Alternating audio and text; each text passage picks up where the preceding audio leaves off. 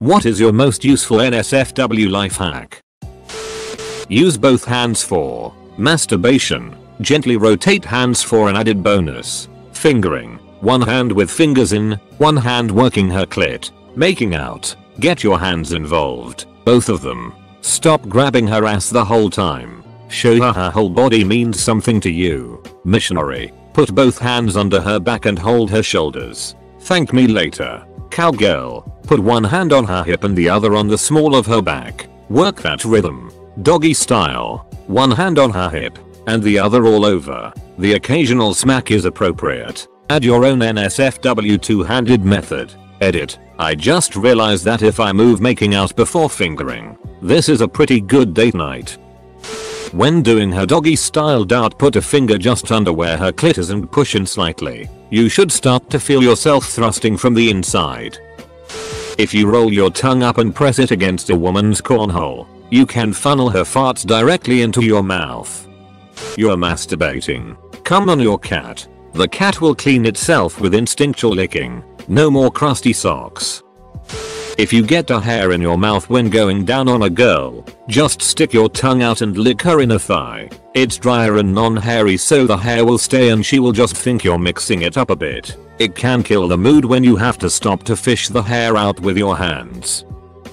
Before fingering, check your nails by scraping them against the inside of your cheek. If you can feel the nail scratching, it's not good enough. Lay a couple sheets of toilet paper in the bowl before taking a dump. It muffles the sound and reduces the risk of water splashing back at your ass. Edit. RIP my inbox. Buy condoms on Amazon. I got 60 for $12 when they cost 5 for 3 at the gas station. To achieve female orgasm, it is necessary that you first eliminate anxiety, fear, doubt, cold toes, etc. from the female subject. I call it the stink test. When making out with your lady of choice and you're considering going down on her, but not certain if she's rocking a flower or some old tuna, that's when you need the test.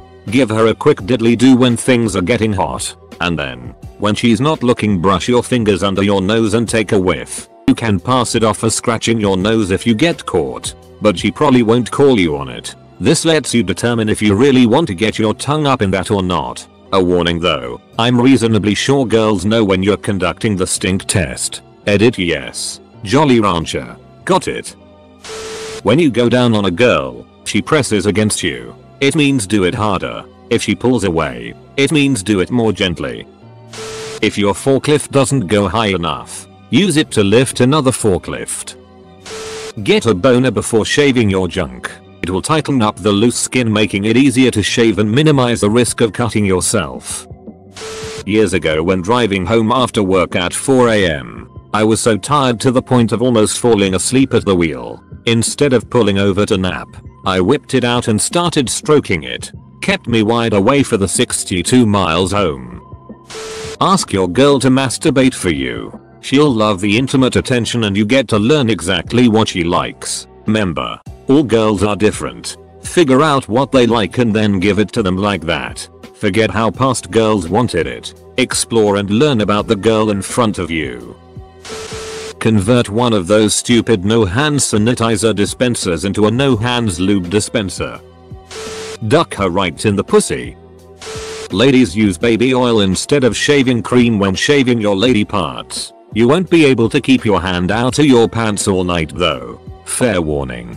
Gentlemen, if the position allows for it, look your lady in the eyes for that initial thrust. It's near guaranteed to get her going a bit more right from the start. It feels like you're in tune or summit. I dunno. And that'll pay off for both of you the rest of the time. If you want to use whipped cream in the bedroom, stick to the light crap not to save on calories. It just leaves a much less sticky residue when licked off.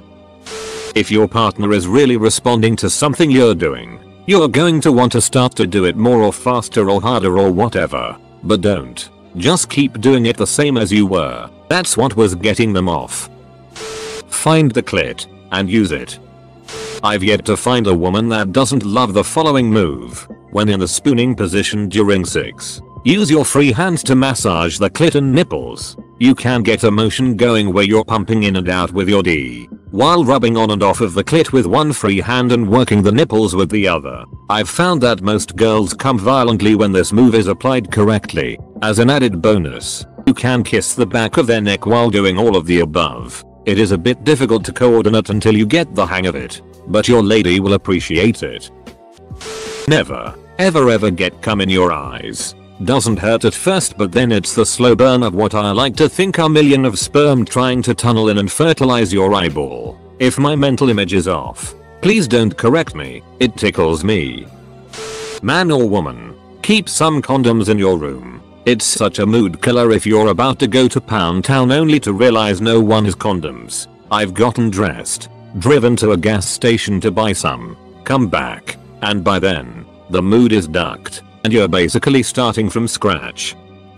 Every girl is different. Explore with your fingers to find where the most sensitive areas are, then try exploit that during sex with various angles and positions. Use pillows if needs be to get where you need to go. Never stick to the one speed. Have lubrication on hand. Foreplay for about 20 minutes. Try not be a prude when communicating what you both like. Always shower after. Have a little travel mouthwash on the bedside table. Find a chance to pee before you start. There's never any need to finish first if you're a guy. Slow down a bit and start a little foreplay to keep you both in the mood. Encourage her to play with herself while you're having sex. No one knows how to make themselves feel good better than themselves.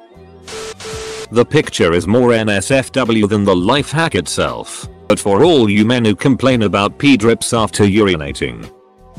Before you take a dump, spray an air freshener directly into the bowl and smell the delicious fresh scent clouds wafting up while you drop bombs. Quit your job if you're unhappy there. Men, drink lots of pineapple juice. A bit late, but for my fellow guys who have a bit of trouble lasting, alternate the Fibonacci sequence. Look it up if you don't know how. I can't link on mobile. And counting down from 100 by 7s in your head, while holding your breath as long as you can. Egg. 1, 100, 1, 93, 2, 86, 3, 79, 572, 865. On the flip side, counting down from 100 by 1s, while breathing deeply with your partner doing all the work will make you come before you hit 0. Source: mathematician who comes too fast from Zix and too slow from BJS. Saw this quote on the front page once. Masturbation is a lot easier to clean up than an affair. If you're sitting on the toilet and you want to use the same piece of toilet paper to wipe your ass and your nose, wipe your nose first. If you are a fat dude, drop some weight to get an effectively longer D. I've learned more about sex from this thread than my entire academic career. Damn IT American schools. Some of this info is quite useful. If you're going down on someone, either gender, don't brush your teeth first. You create lots of little cuts on your gums, which makes it easier to pass stees in both directions. Use mouthwash instead. Suck at making balloon animals. Inflate a ribbed condom and tie it off. Presto. Instant millipede. As a guy, if you're getting ready to blow your load and can hardly hold it, stop moving your D in and out and instead reach around and play with her clit. Bring her right on the edge of orgasm and then start thrusting again and you'll both come at the same time. I do this with my girlfriend and in 5 years it's never failed once. When a girl says yes, keep doing exactly what you are doing, otherwise you'll just duck it up. If a guy says that, do it harder and faster. When I have a headache I masturbate. Make a red hammock when using a porta potty. Use 3-4 lines of TP just long enough for the middle to droop down, halving the distance from the seat to the water. Sit on that, and when your it comes out it will hit the TP. Then drop. The distance will be cut in half, thus eliminating any splashback upon your asshole. Keep a designated sex towel in your room. When using a condom, you can use the sex towel to take off the condom. This way your hands don't get covered in spludge. Then wipe off latex lube residue. When not using a condom, let the guy wipe off first. Then ladies, have a seat and let it absorb. Guys, if you come on her, letting her use the sex towel first is the chivalrous option. Anyway, Having a designated 6 towel prevents Kleenex bits and all your towels smelling like splodginges. Source: a lady friend. If you are ever in a pinch, a Snickers candy bar wrapper can be used as a condom. Pooping at work isn't always safe, but there is something nice about getting paid to poop. If you have a gravelly voice, anything you say when your head is touching her V will cause pleasure. This thread is like Cosmo for Redditors. Get her in the mood. Straddle her ass, then give a back massage. Once relaxed, start kissing her neck back, then slowly finger her. Now you're in perfect position for the prone bone. Hide condoms everywhere. Under the couch, on the windowsill behind the blinds, under the bed, in the bathroom. If you can reach out and grab a condom, you won't break the flow, and you're less likely to do something stupid. Go in raw. I actually had a girl call me the condom squirrel once, haha. Also, giving a woman a foot massage and lots of cuddling before Essex helps her relax, so she is more likely to orgasm.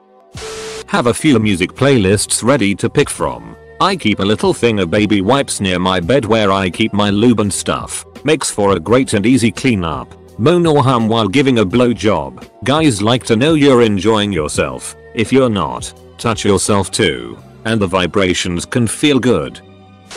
When you give a blowjob, use your hand in combination with your mouth and synchronize your strokes so that your hand is basically working as an extension of your mouth. Helps those who easily gag and gives you an extra 4 or 5 inches of mouth.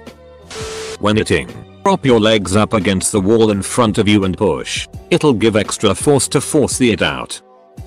Google Chrome has incognito browsing. Never worry about deleting your browser history again. D.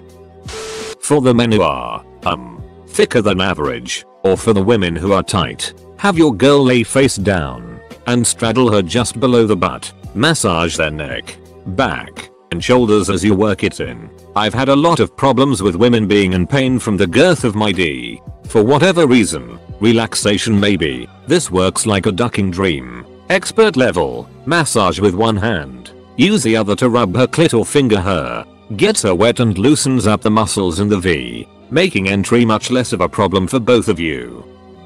Create a file on your computer called porn that automatically shuts it off.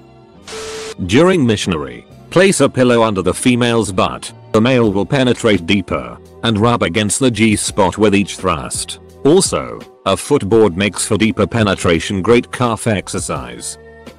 If you need to fart, but it's just not moving out, get on your knees. Put your head on the floor with your arms stretched out above your head and your butt in the air. Hang out there a little bit. Rock back and forth a bit if you need to. Works like a charm. Toot away. If you get caught, you're just doing a little yoga.